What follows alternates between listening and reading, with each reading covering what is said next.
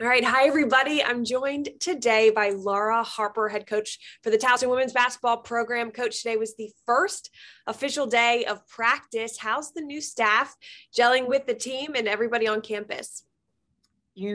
First of all, we have an amazing staff, and there was a lot of loyalty lines that are there amongst our staff. I mean, I've probably known everyone, if we had to count the years total, about 50 years if we added everything up together. So that was something really important to me in initially hiring, so that we had the cohesion, the trust was there, so that we could put our primary focuses on our student athletes. So again, our staff is great. Now it's just learning. We have some players that still were retained and didn't leave and go to Temple. I brought in some players. So now it's funny because we went through I want to say the Henry Ford quote that's like something about starting together is the process, going through. I read that to them today in our practice plan, like keeping together is, I'm like, that's the season. It's easy to coming together is the first part. So we've definitely come together. That was the first challenge of like, it's okay. We don't have to have these separate silos amongst our team guys. Like we're still all one Towson. Definitely. And committing to that throughout the year when it doesn't get easy, when it's not as hype as day one, because day one is so exciting. But later on down the stretch, it takes that commitment to the process, like you said. And right. And just for you, you've played at literally all levels of the game. You talk about winning a national championship at Maryland, playing professionally in the WNBA, going overseas. And so how do you take all of that experience and really navigate that and pour that into the players that you get to coach now? I try to think that my playing career and the things that I've experienced give me a wealth of knowledge, and more so just credentials or some kind of like, maybe you should listen to me. Definitely. Yes. I tell my players all the time, like I've been there. I know what it sounds like. I know what it looks like. I know what it feels like. So, we have to find our way, but having my experience is more of, I've seen what success looks like, and not saying that I can perfectly emulate that, but I know what it's not. So I really try to just take from my past experiences and allow our players to form their own. But when we talk about just my principles, things I refuse to coach, attitude, energy, effort, discipline, and communication, those are things that we have to have. We even have an inkling of wanting to be successful. And I was doing some research just on you. And one thing that I saw kind of a pattern of was your gratefulness, how you said, hey, today I'm grateful. How does that attitude really breed that winning culture? It's funny you say that, because I think I entered 2023 and that was just like the word for me, that, or maybe 22. What year is it? 2022. I think so, but we're getting there. I'm like, my apologies. I entered 2022 and I'm just like, man, this is crazy. I've been through so much and I'm just so grateful.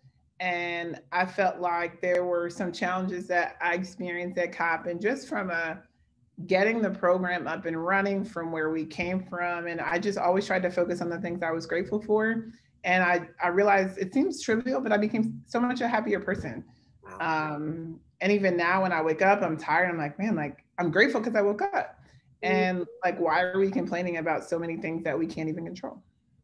That's so good, Coach. That is something that I try to implement as well. And it really does. It changes everything. Maybe not the circumstance, but inwardly that can change so much. So totally taking that lesson from you and running with it for sure. And you've had so much just family input into your basketball career, right? So now being at Towson, how have you seen just your family rally around you in this new chapter of your life?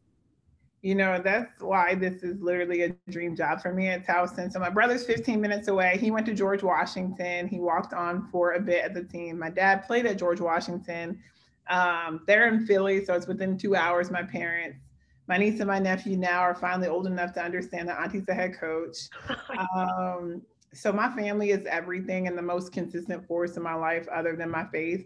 And I try in showing our team what consistency looks like, go from what I know. And that's exactly what my family is to me. And I think we're living in a world that's so fleeting and so just instant gratification. is all that, this student athlete is looking for. So we talk about what does consistent behavior truly look like. So that's why I try to make sure my family and everything I can control is there for me. That's awesome. So incredible. I'm looking forward to meeting your family, hopefully on the court sometime this upcoming year. If there's one thing, though, as your team takes the court that you want to see happen, that you want to see out of Towson women's basketball, what is that going to be from your team?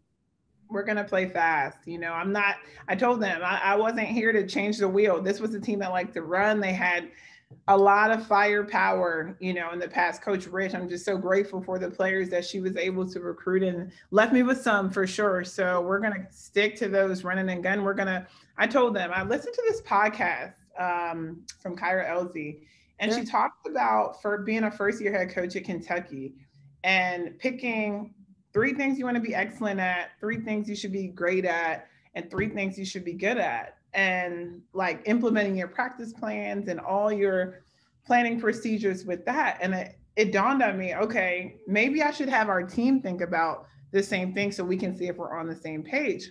So I tell you all that because I told them today, the 3 things we focused on was transition offense, half court defense, which also includes rebounding. And there was one other thing. I know it's transition offense, half court defense, and points in the paint. Okay. So when they're curious about why we're doing so many layup drills and why we're handling contact so much and why we're running so much, well, that's because we want to be great at transition offense, right, guys? So we need to be in the best shape. Yeah. So that's a place to start. We are going to defend, run, and rebound. That's one thing we're definitely going to do.